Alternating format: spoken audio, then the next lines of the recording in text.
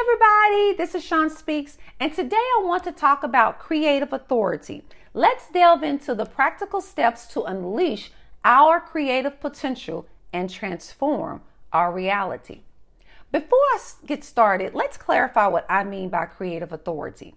It's your innate power to shape your reality through the words you choose, the feelings you feel, and the beliefs you hold. It's the ability to consciously influence the world around you. Now let's break down the process into structured steps that you can follow. Step 1, recognize the power of words.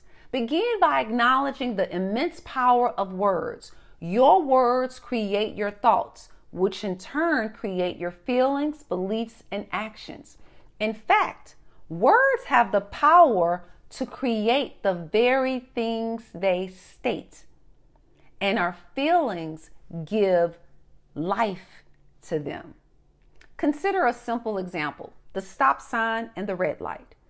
These words, accompanied by their vivid color and our feelings about them, create a clear, universally understood command that influences our behavior. Step 2, reflect on personal experiences. Think back to moments in your life where words and beliefs have significantly influenced the outcomes. Allow me to share a personal experience from my time at a law firm. I was constantly plagued by feelings of inadequacy and uneasiness, like I didn't quite fit in because I was Black and they were mostly white.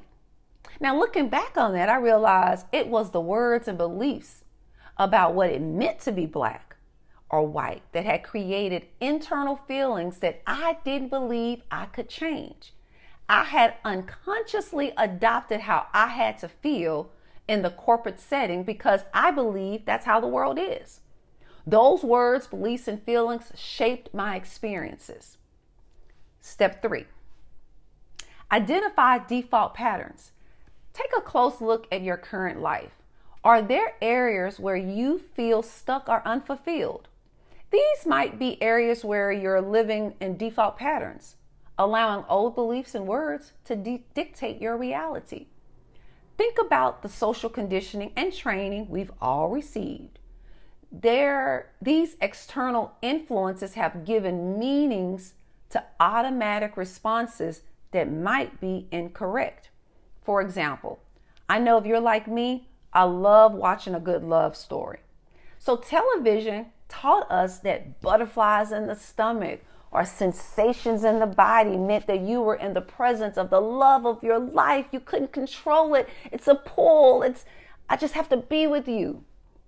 But what if it means that this is the very person you should run from, or an indication that you will have to fight constantly if you connect with this person? Identifying and challenging these default patterns is essential to harnessing your creative authority. Step 4, challenge and embrace your creative authority. Now it's time to challenge those defaults. Ask yourself, are these beliefs serving me, or do I want to create something different? Going back to my law firm experience, I could have questioned those uneasy feelings, those feelings of inadequacy, those feelings that I didn't feel like I belonged. And I could have questioned the conventional definitions of how I am to feel as a Black person in a sea of white faces. By doing so, I might have had a completely different and more fulfilling experience at the firm. But at that time, I didn't even know I had the creative authority to do so.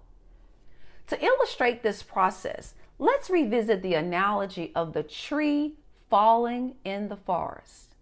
Remember, just because you didn't hear it fall doesn't mean it didn't fall. It merely went unnoticed. Similarly, problems and solutions can exist independently of our awareness. Think about it. How often have you encountered a problem or a challenge and felt stuck, unable to see a solution?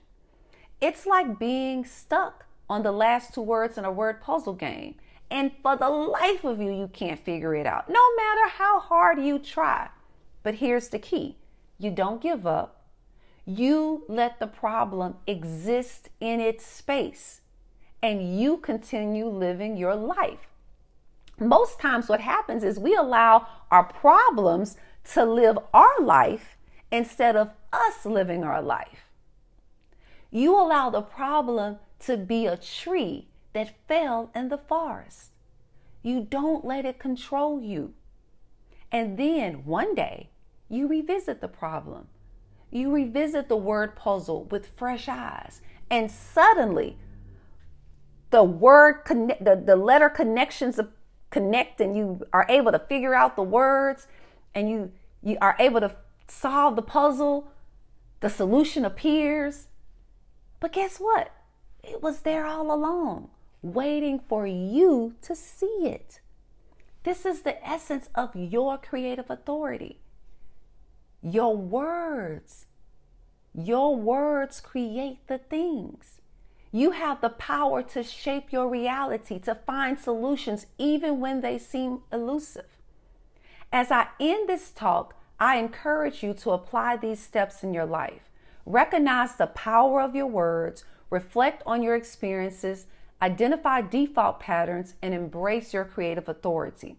Remember, your words create the world you inhabit and the feelings of the experiences you have. Use them wisely and watch as your reality transforms before your eyes.